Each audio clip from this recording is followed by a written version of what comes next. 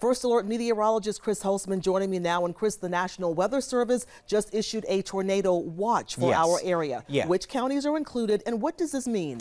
So that's for our entire viewing area. And good afternoon to you and everyone out there. Let's break down what that means, because on the Live 5 weather app, you got notified to that new tornado watch. And that means the ingredients are in place for a tornado to develop somewhere in the watched area. And that is ahead of a very strong cold front, which we've been giving you the first alert about over the past several days. So our entire viewing area is in a tornado watch until 6 o'clock.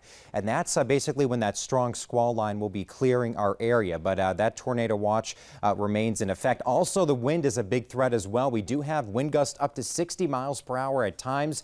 We do have that high wind warning for the coast. And then a wind advisory has been issued for our inland locations. Regardless of where you are, it is just plain windy. And when you're factoring in that heavy rain, sometimes hard to see when you're driving on the road. So we have some light to moderate activity now over Monk's Corner. We had a report of a down tree there, so the wind likely picking up.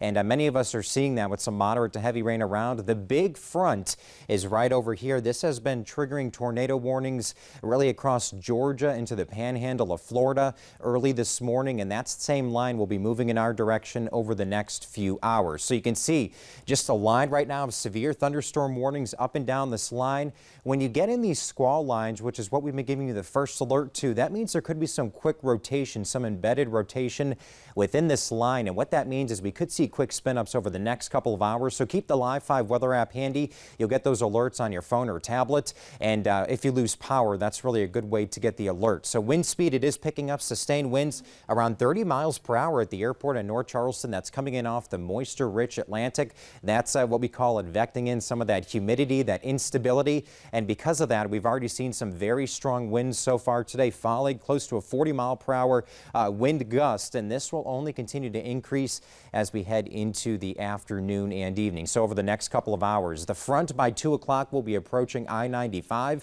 and then we will be tracking this for any embedded rotation. Eventually by 3, 4, 5 o'clock, that line will be moving across the Lowcountry. So a lot to talk about in terms of our weather. The newest headline is we do have that tornado watch, of course, in effect until 6 o'clock. I'll break down all of the threats again with this system, and we'll let you know the forecast. That'll be coming up in just a few minutes.